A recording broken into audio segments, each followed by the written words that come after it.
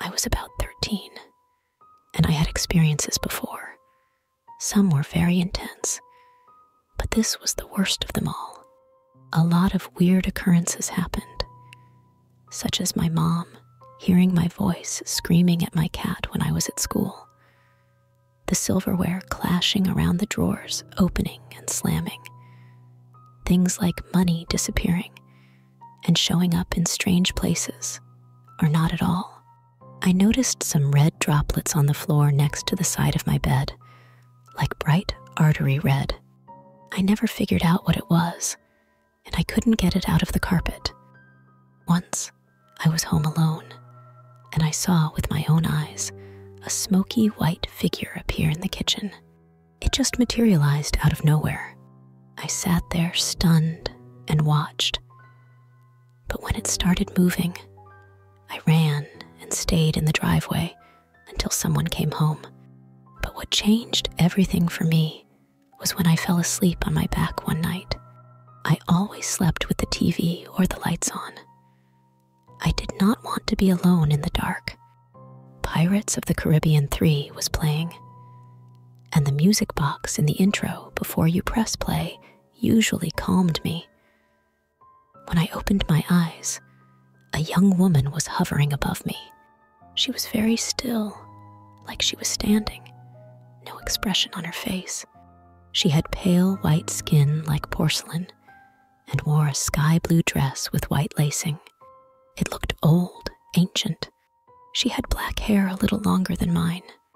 I was sleep deprived at that point from being terrorized every night, and my brain wasn't working correctly. I didn't register her. I just turned over and fell asleep. The dream I had was horrifying. I was in the pitch black, and I felt something made of pure malice, hate, and frankly evil in the room with me. I sat up and started leaping toward my door. I didn't even get close. Suddenly, I opened my eyes and returned to bed in the dark. It kept going. I felt like I was fighting to get to the door. Each time I would get closer, I opened my eyes at some point, and she stood beside my bed. I got a good look at her. She didn't have the top half of her head. It wasn't gory like you're probably imagining. From the nose up, it was just faded into nothing. It simply, I wasn't there. Then she smiled at me.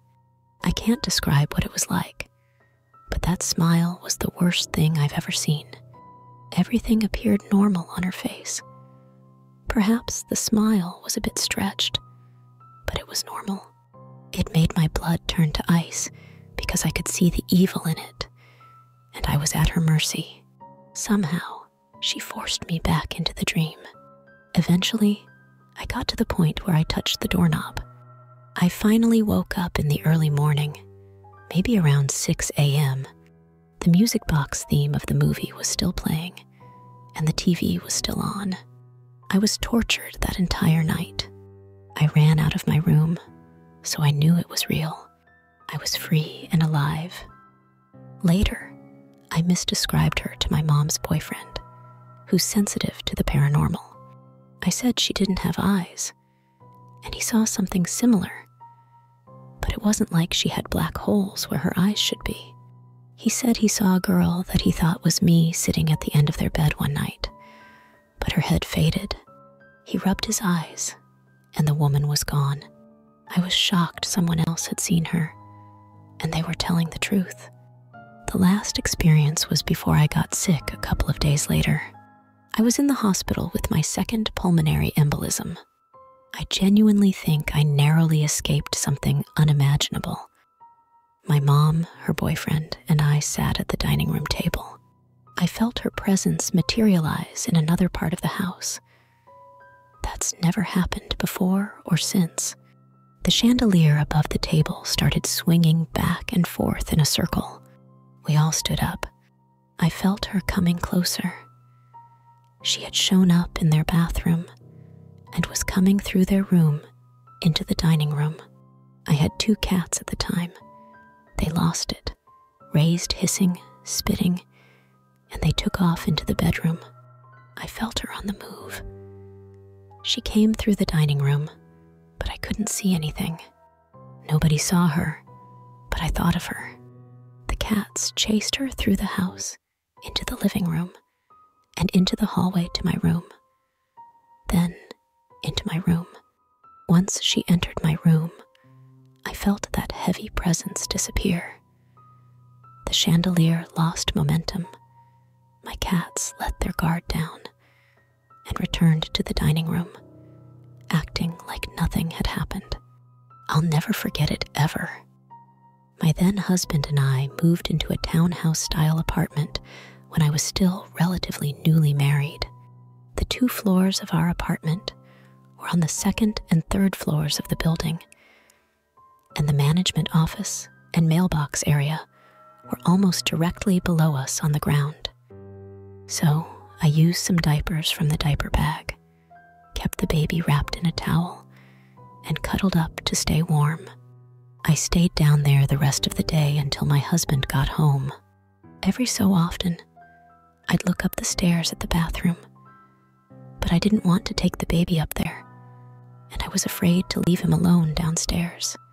When he asked me why the baby wasn't dressed, I told him about the heater and the smoke in the bathroom, and he went up to check, figuring it was yet another maintenance issue. There were no electrical issues, damage to the outlet, smoke, or cigarette smell. He put the heater back on the counter and turned it on. He watched it for a few minutes, and it didn't rock. He laughed it off, but we heard our landlord's adult son downstairs near the mailboxes, yelling his head off at people later that day. That's when we found out she'd had a massive heart attack in her office earlier that day, and her son had found her dead in her chair, with a Camel non-filter still in her hand. This happened way back in October of 2006. I was just a 19-year-old kid, always looking for adventure. Then one Friday night, after wrapping up my shift at McDonald's, I met up with some friends who suggested we check out this haunted location called Witt's Bridge. My buddy Brandon said he had recently learned about it and began telling us the legends associated with the 100-year-old wood-covered bridge. Never one to turn down a spooky experience, we all piled into my green Ford Taurus and headed out on our journey. Brandon gave directions, guiding me off the main road, and within minutes, we were on the dirt back roads surrounded by woods and cornfields. Our only reference point was a blinking cell tower off in the distance. We could tell we were going further from the city as our cell phones began slowly losing service. As we rode more profoundly into what legitimately felt like the absolute middle of nowhere, Brandon repeated the legend associated with the bridge. Back in the early 1900s, a local farmer discovered that his beloved wife had been cheating on him. In a fit of rage, he killed her and her lover after finding them in the act. After committing the cold-blooded murder, the farmer left his home and wandered the dirt roads in a daze. He eventually came upon White's Bridge, where the realization of what he had done finally began to sink in, and he decided he would rather die than face the consequences of his actions. He hoisted a rope up and over one of the bridge's rafters and hung himself. As far as I can tell now, the story is completely fiction, but we believed it at the time. After a long and bumpy ride, Brandon instructed me to turn right and off the road. I wouldn't have even noticed it was there if he had not pointed it out. I took the turn, and there before us was White's Bridge. It looked like something straight out of a horror film. An old wood-covered bridge, aged by time, sitting alone above a river, deep in the middle of nowhere. We parked the car on the side of the road and got out to explore. Immediately catching our eyes was a scarecrow lying abandoned at the entrance of the bridge.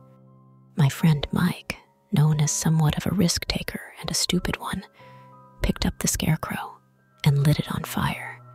The hay body burst into flames, and Mike waved it around proudly next to the old dry wood bridge.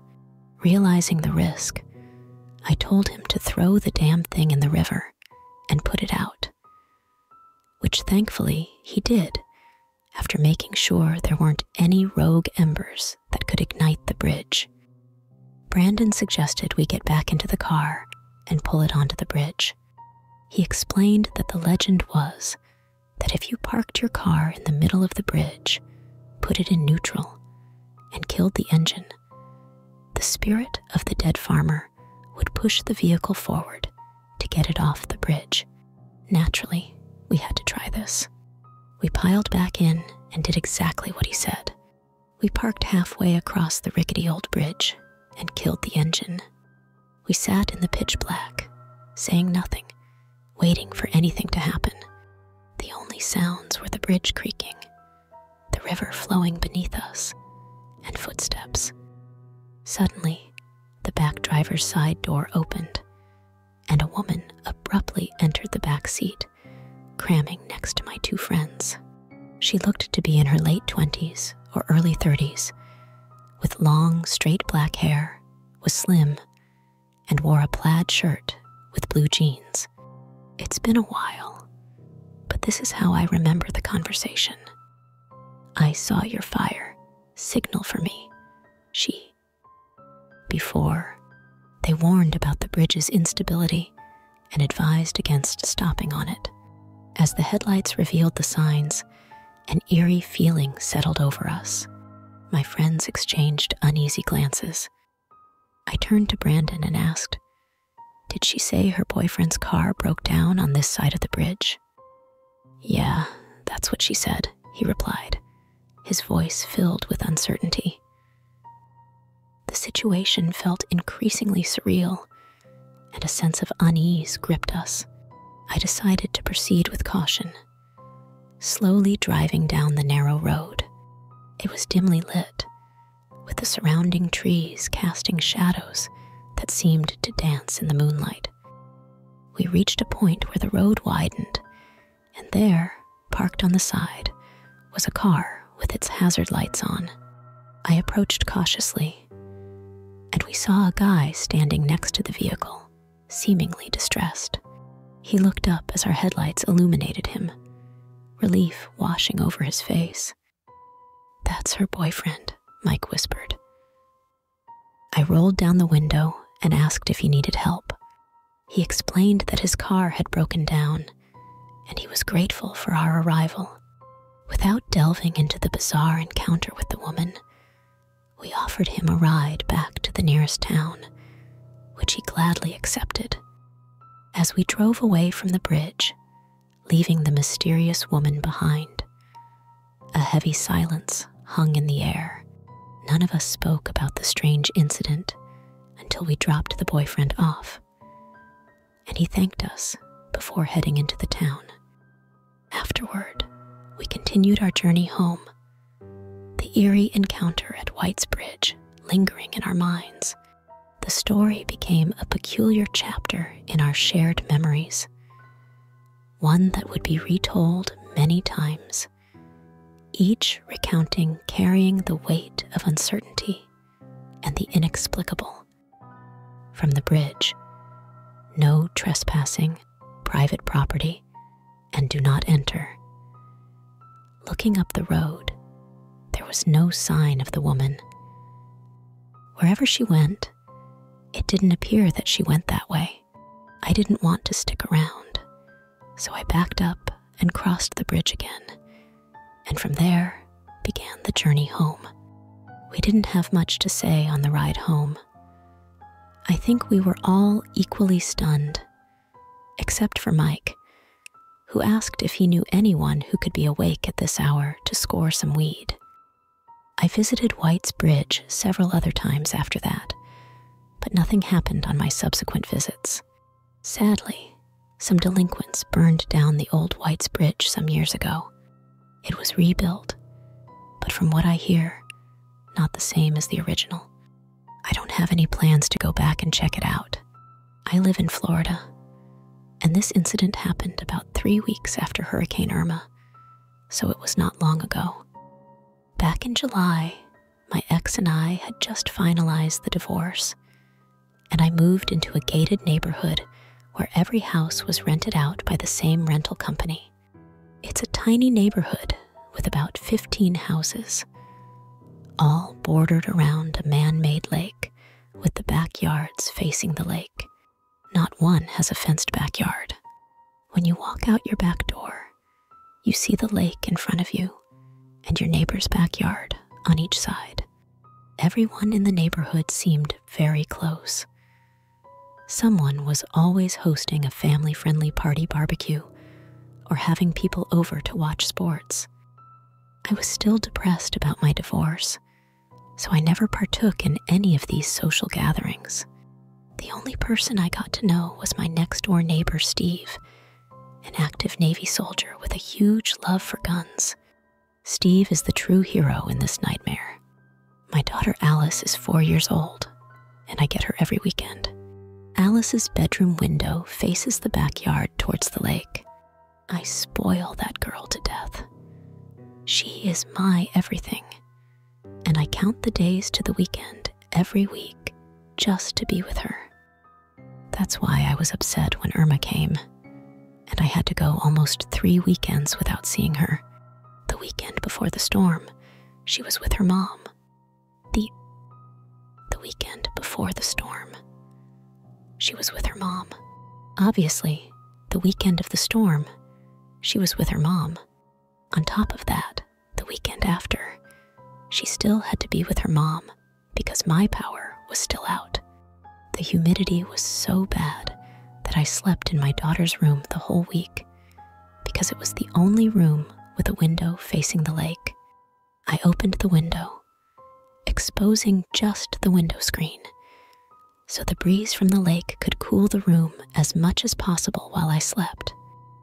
Eventually, the power returned, and Alice revisited me like normal. That was when the nightmare started. My daughter would complain about the singing lady and how she doesn't like her anymore. Maybe she was just referring to one of my ex's friends or teachers at her school. Perhaps a teacher at her school sang a song to the kids that she didn't like. That Saturday night, Alice woke up in the middle of the night, screaming bloody murder. I ran into her room, turned on the light, and found her hiding under her covers.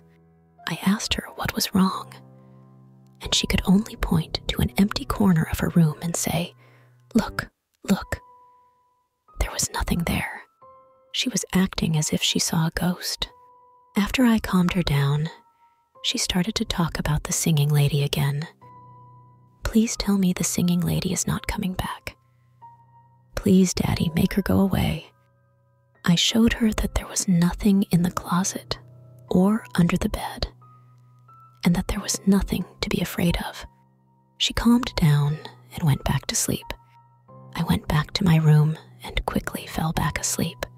It couldn't have been more than 20 minutes before Alice came running into my room, screaming, "She's back! She's back!" Alice refused to return to her room, so I let her sleep with me. The next morning, Sunday morning, I took Alice out for breakfast, and we stopped by Target to pick up a baby monitor. I hadn't used one since her mom and I were still married, but I wanted to easily be able to hear if and when she started having these nightmares again, so I could respond quickly. After I set them up, I showed Alice how they worked to assure her that I could hear her and that she was safe. That night, she slept soundly and didn't make a peep. The following weekend, Alice had to stay with her mother again because she caught a stomach virus from one of her little friends at school. It was Saturday night, and I was sound asleep in my bed. Around 2 a.m., I heard a woman's voice humming a soft nursery rhyme through the baby monitor.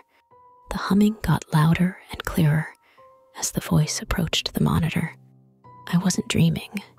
I could hear a woman softly singing a lullaby in my daughter's bedroom. I had never been so scared and dumbfounded in my life. I was feeling a mixture of pure terror and disbelief. Then the voice said, "Alice, sweetie, are you awake?" Adrenaline shot through my veins. I jumped out of bed and locked my bedroom door. I picked up my cell and called Steve from next door. He didn't waste a second. As soon as I got off the phone, I heard him storm out of his back door, screaming, "Don't you move!" I ran outside and found him aiming his shotgun at a woman crouched outside my daughter's window, the one I had left open after Irma and never closed. Steve quickly dropped his guard when he recognized the woman.